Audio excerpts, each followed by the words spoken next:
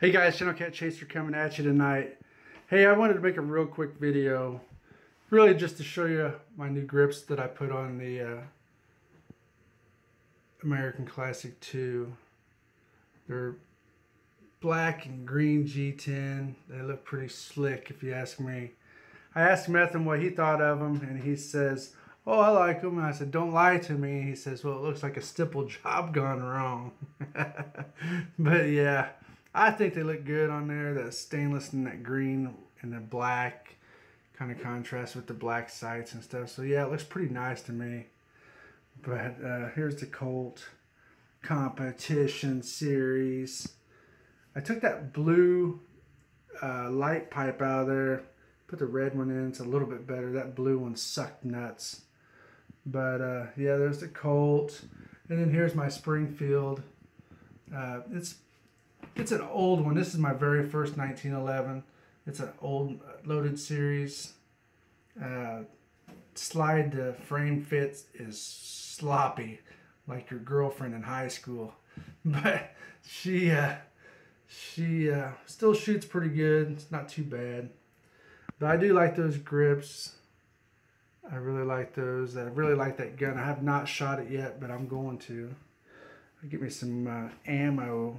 I don't. My 45 caliber ammo is buried so freaking deep underneath 22 caliber stuff. It's not even funny. But anyway, I had a little quick question for you guys. Do you think that steel frame pistols hold their value better than a polymer frame pistol? What do you guys think? I mean, in the long run, do you think that you'd be better off buying a steel frame, say a 1911 or a CZ or a CZ clone? You know, does the value hold better with a steel gun than it does a polymer gun? Just leave your comment in the comment section below. But I don't know. These here are VZ grips, operator, I think, something like that. And these here are $27 G10 grips off of eBay. These things are hard to beat compared to say a VZ. And I'm sure there's lock grips or lock grips like, you know, Big Johnson, probably pretty good too. I don't know. I mean, this CNC machinery can do damn near anything anymore, so everything's pretty good quality. But yeah, these Colt grips are not too bad. They're not really aggressive, but anyway. So that's about it, guys. I just want to wrap this video up real quick to show you my new grips I put on that pistol. I think it looks pretty nice. I hope you like it. If you're not, then don't worry about it. It's not yours. But I'm not done collecting 1911s. I know a bunch of you guys are not fans of the 1911, but I would like to have a double stack 1911. I'd like to have a two-tone, you know, the dual tone 1911 with a stainless steel frame and a black slide, and then I want one with a black frame and a stainless steel slide, and I want a commander, and I want, you know, a race gun. 1911 is freaking versatile. I mean, they're just awesome guns, in my opinion. Are they as good as a CZ? Hell yeah, you know, it's a fucking American-made pistol. This is the shit, man. Colt.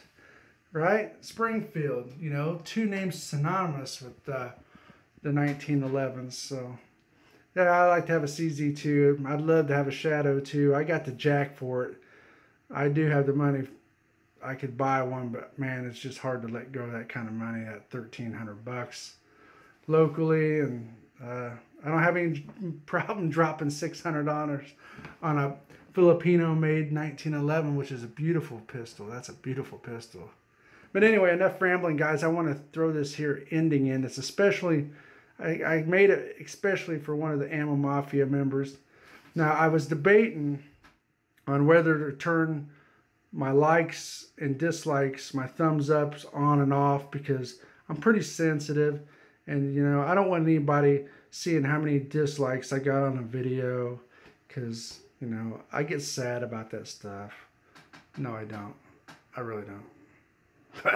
Anyway, that's just another poke at another one of my good buddies. I don't know why, but I'm just going to leave it at that. So Anyway, thanks for watching, guys. Keep on subscribing, and we'll catch you guys next time.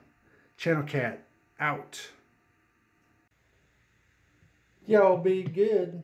And if you can't be good at it.